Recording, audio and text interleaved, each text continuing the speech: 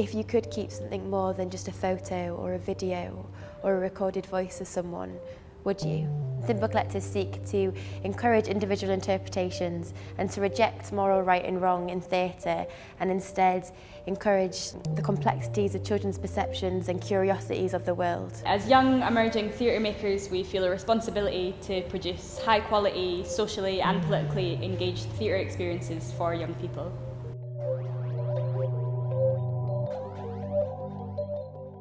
Our performance is about going on an expedition to investigate those moments in your life when things change. And how you move on from those moments. We're looking at the idea of loss, loss in belief. We're interested in making performance that challenges what young audiences can or can't engage with.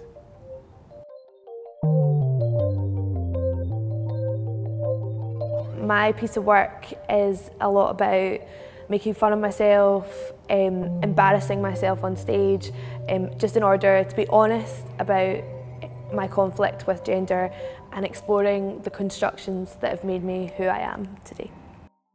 I'm interested in making a performance that challenges the social perceptions of gender and also how performance can be used in different social contexts. In this particular piece, I'm focusing on my own personal gender and my relationship and my conflict with it. I work in lots of different social contexts, but I mainly work with young people, and I believe that performance can make tiny little changes in the world to make it a better place.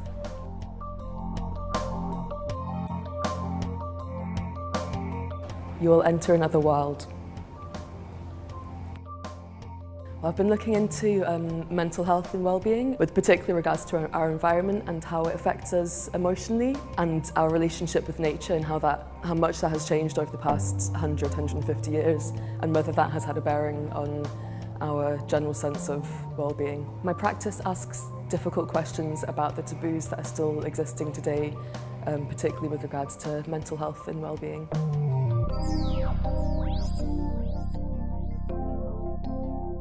Feather by Feather explores notions of childhood dreams, how they grow, alter, and how we let go as we grow up.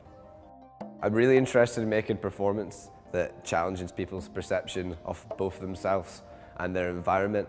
So in this particular piece of work, what I'm looking at is this notion of childhood dreams. What happens to them as we grow up? Where do they come from in the first place? How do we let them grow? How do we let them go? My practice is centred around the growth and development of my theatre and parkour practice, and then the application of them.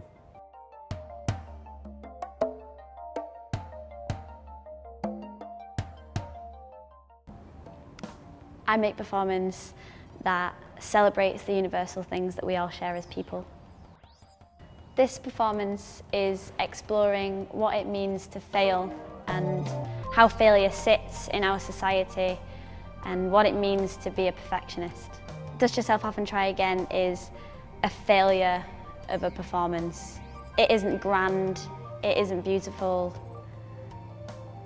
it won't make you cry, but that's the point, that it will not succeed its own purpose.